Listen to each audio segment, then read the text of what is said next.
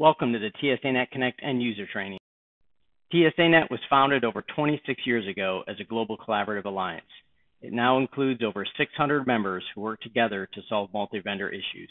TSANet and the TSANet Connect system are designed to connect engineers. A typical use case starts with an engineer working on a customer issue that requires assistance from another member. The member uses TSANet Connect to raise a collaboration request with the other member. After the engineers are connected, they work together to solve the customer issue. As a support engineer, you can use TSANet whenever you have a customer in need. As these examples below show, you are able to work with members on many types of multi-vendor issues that range from system outages to installation issues.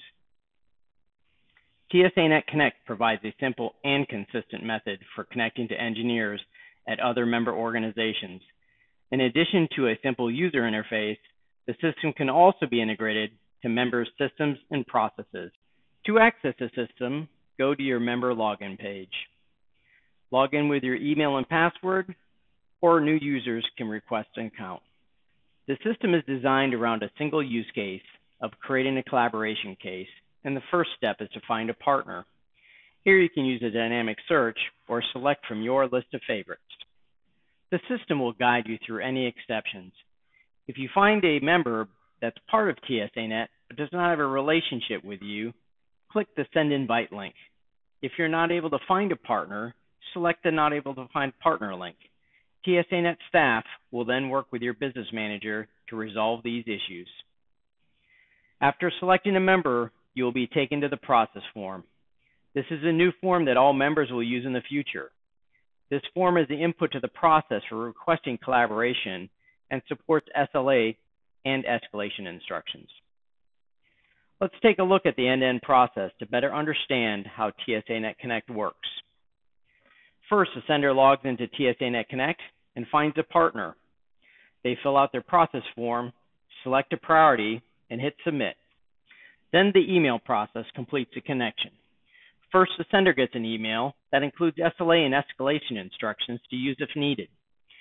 The receiver will receive an email with a button to respond to the case. This takes them to a form where they enter their case number, engineer name, and contact details. This information is then sent back to the sender. TSANet Connect will monitor for initial response SLA and trigger escalation processes as needed. The system will also request feedback from the sender after a period of 3 to 5 days. The inbound process is designed as follows. An email will be sent to the support alias that you've defined. After the case is created and an engineer is assigned, you must make the initial response by providing your case number, signed engineer, and contact details.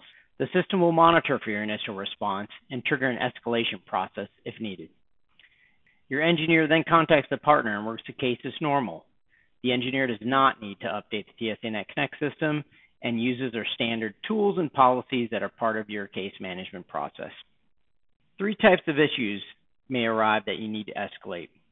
The first is a problem with a specific case. Use the escalation instructions that are included in all emails. For any type of system issue, contact TSANet. On the TSANet Connect homepage, you also find a company note section that will include internal contacts that can be used as needed. Access TSANet Connect now at your company login page.